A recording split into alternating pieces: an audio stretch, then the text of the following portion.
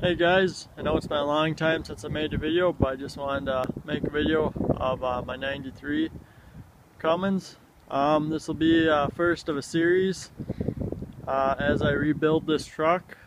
I got it complete and I just started tearing it apart actually. But I got it last year in July, put many thousand miles on it, took it on some fairly long trips and never failed me, although the tranny is in questionable shape. It is a 5-speed with the Getrag, but the Getrag's seen much better days as this truck has 313,000 or so on it. Have the grill and boxes right here and whatnot. As you can see, the body is just mangled on this thing, just completely rotted beyond repair. So I actually went out to South Dakota and I have a new cab for it that's really solid and straight, so I'll be putting that on, as well as getting new front fenders.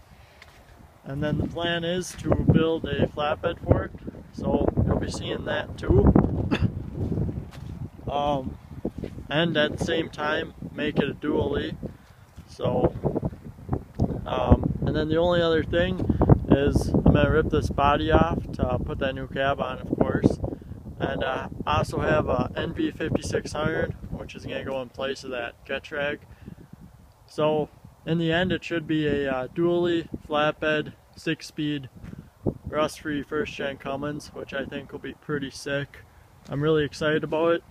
Going to use it mostly as a work truck, just pull trailers and daily drive it on occasion. Show you under the hood. It's got the 5-speed, as you can see. I have all the interior parts, so, but yeah, there's just nothing left of this cab whatsoever. It's so far gone. So what can you do? That's Wisconsin for you, tearing up all sorts of vehicles. Just pretty stock, lots of wiring I gotta clean up and redo, but pretty much stock. It's turned up all the way, but nothing other than that. So I might do some small stuff to the motor as well, we'll see. But that's pretty much that. I mean, it's a really good run truck, drives great, but just want to make it a little bit better. And I think with the 6-speed flatbed and the new body panels, it'll be a pretty sick looking truck when we're done.